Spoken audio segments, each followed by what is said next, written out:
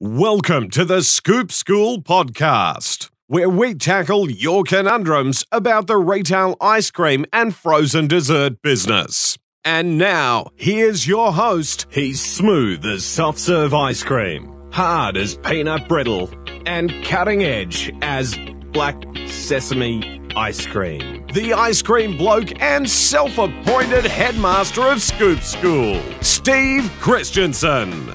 G'day ice cream lovers, my name's Steve Christensen, the ice cream bloke. Welcome to this episode of the podcast. We're going to entitle it Upsell-a-Palooza. But before we jump into that, I do want to thank our episode sponsor, which is Dippin' Flavors.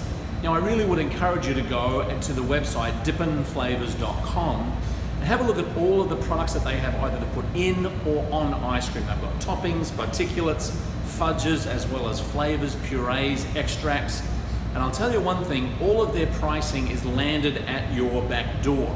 They get great rates on shipping. So if you want to find out more about Dippin' Flavors and what they have to offer and how you can get it shipped straight to your store or business, DIPPIN, dippinflavors.com.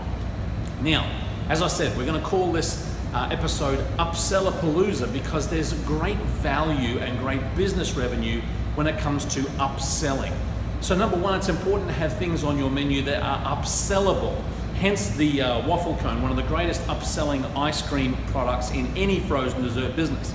We actually have it right pride of place on our first menu panel in all of our stores that we had in Australia and in the United States, because people need to see that there is an opportunity for them to be able to basically upgrade or luxurize, if there is such a term, their particular menu item or their ice cream. And so one, it's important to have those menus or those items on your menu. So when you're talking about upsell, probably, as I said, the biggest is your waffle cones, but there are also the ability to upsell and put different toppings or added toppings on sundaes, on concretes, on McFlurries, and those kind of products. Extremely important that you offer that. Now, secondly, it's important to teach your employees how to upsell. So basically, the easiest way is to remind them, would you like that in a waffle cone?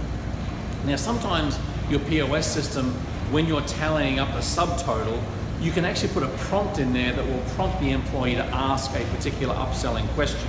So it might be, if your employees are having a hard time remembering to ask, would you like that in a waffle cone? Have it printed up there so that when they subtotal it out and they ask the question or give them their total, they might say, hey, would you like that in a waffle cone? One thing that we did in our stores in Australia was always ask the customer, would you like that, or would you like a pint to take home? Now, interestingly enough, after doing the stats, we found that 1 in every 6 customers who weren't coming in for a pint ended up bringing or buying a pint to take home. So that's 1 in 6 customers that added $5 to $7 onto their pricing or onto their purchase, which was extra revenue for us, all because the employee simply said, would you like a pint to take home? So it's important to have the items on your menu to upsell, but it's also important to be able to teach your employees to upsell. That should be touched on in every staff meeting, on every staff open shift and close shift. How do we do with upselling today? Now, one way to motivate your staff to do that, and many different ice cream shops do this, is they'll actually tally up a percentage or a cent amount for every upsell a particular employee has. So let's say Julie's on the register, and this month, all of the shifts that she had on the register, she basically upsold 30, 40, 50, 60, 70, 100 waffle cones. Or you can calculate how many uploads or upgrades she had when she sold sundaes. Would you like extra coconut on that? Would you like some more hot fudge on that as an extra?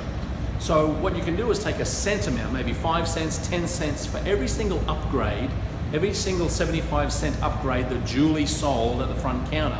She gets 10 cents of that. You might want to make it into a competition, or however you want to do it. It's important to have some sort of incentive for your employees to upsell. Now, again, it might just be reminding them to ask the question, but if you put some incentive in there, particularly a monetary incentive, at the end of the month, Julie's getting $30, $40, $50 that she hadn't really planned on, and it's a great way not only to create revenue, but to also give your kids the incentive to do so. I hope that you've got A, the items on your product to upsell, and B, teaching your employees how to upsell correctly. It's worth money in the bank. So again, we thank Dippin' Flavors for their sponsorship. If you have any questions, tips, or anything that's worked for you in your store that you want to share with our viewing audience, send us an email, steve@scoopschool.com. Keep on scooping, folks. We'll see you in the next video.